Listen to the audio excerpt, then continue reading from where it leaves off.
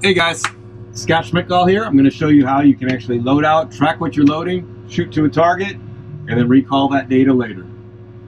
So I'm going to basically shoot for 12 tons. I'll show you how to use a target in this case, but I'm going to move 12 tons of pea gravel, not gravel. So I want to change my material ID.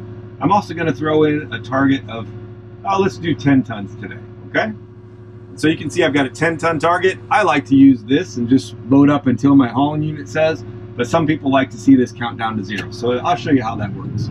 Go ahead and get a load here.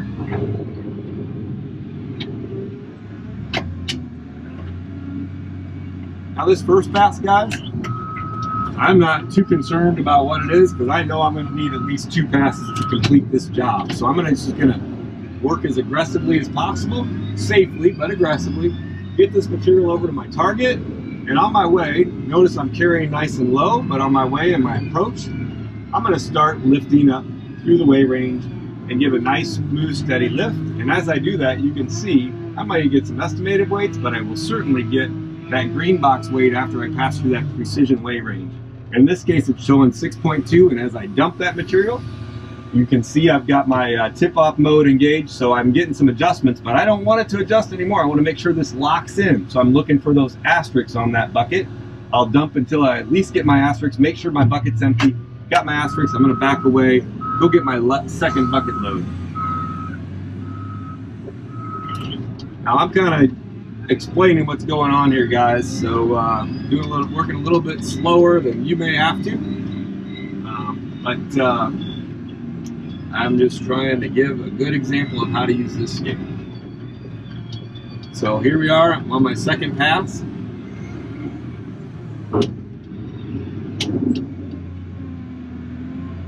Yeah, I'm going to overshoot on purpose. You're saying, yeah, sure you are, Schmitty. So in this case, I'm going to run up my RPMs just so I take that hydraulic spikes out of the system, give a smooth, steady lift. You can see if I carry this 6.4 tons over, it'll be too much because I only wanted 10 tons. So I'm going to go ahead, back out of the pile so I make sure I don't rest that bucket on the pile. I'm going to start tipping, and as I tip, you'll see this material meters off, and as it lowers here, it's going to be less delivered material as well. So I can just basically tip to my target, and as this comes down, you can see my target remaining keeps lowering as well. So I'm trying to drive this down to 0. I'm trying to drive this to my target of 10. And I'm almost there. I want to basically just come just shy of it, because as I dump that bucket out, that load gets a little further, and that physically measures differently. We do a good job of accounting using that tilt sensor on that bucket, but we don't have a pressure sensor in that tilt circuit. So you've got a little bit of adjustment there, some estimated weights you're dealing with, but I think you can do a good job of compensating for that. And as you then adjusted that bucket down there, on your final approach to your target, guess what you're doing? You're passing through that precision weight range again, and you're getting a good world-class estimate right on that final bucket load. In this case, our target was 10. We're right there, guys. So I'm satisfied. If you are, I'm going to go ahead and tip that material right on the bucket. It is metering. Remember, if I'm at my target, I want that to lock in because I don't want to make any more adjustments to that. So I'm looking for those asterisks. There they are. I'm done. Back right on away and get this job completed. So what does completion mean? I could either clear all this data, subtract off my last pass, and then hit that equal 0 button to clear it all out, but this is good data. I want to store it, so I'm going to hit my store switch.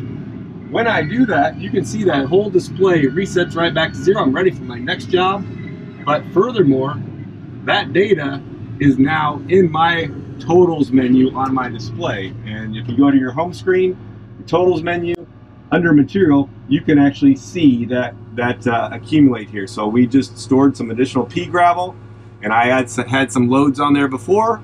I hadn't reset it because I'm working all day here. I want to basically find out what those current totals are, and that's where you would do that.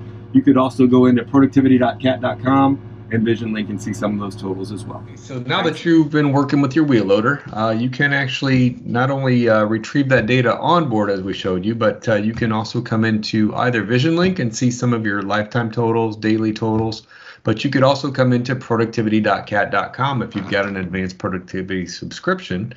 And in this case, you can see I've got a dashboard set up. I've called it Operator Challenge, and I've identified my equipment group, which in this case just includes my 962 demo unit. I selected a date range. In this case, I selected the 25th through the 26th. And I've got some widgets set up down here below, and you can see I've got several different widgets. One of them happens to be called Material Summary. If you wanted to add additional widgets, you just come right here to this Add Widget location, and there's several widgets you can choose from. But in this case, you can see our Material Summary widget shows the trucks that we've loaded, as well as the material types that went into those. In this case, I was always just loading the same truck. We weren't selecting trucks. We were just utilizing the material IDs. And so you can see some gravel that we loaded, some pea gravel, and some unknown material. Some of these other widgets, you can kind of play with those and see what serves you best, but there is this daily run, and you can see what that machine's been doing throughout the day.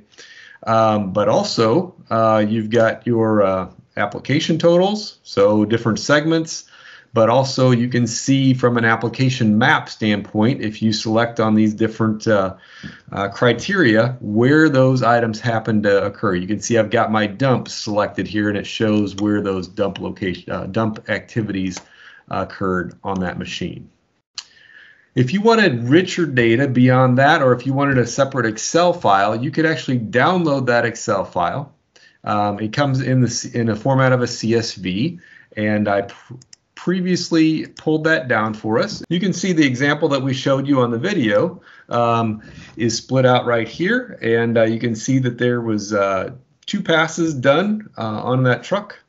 And the first pass was 6.2 tons, the second pass was 3.7 tons done at this time. So basically 2 passes for a total of 9.9 tons of pea gravel.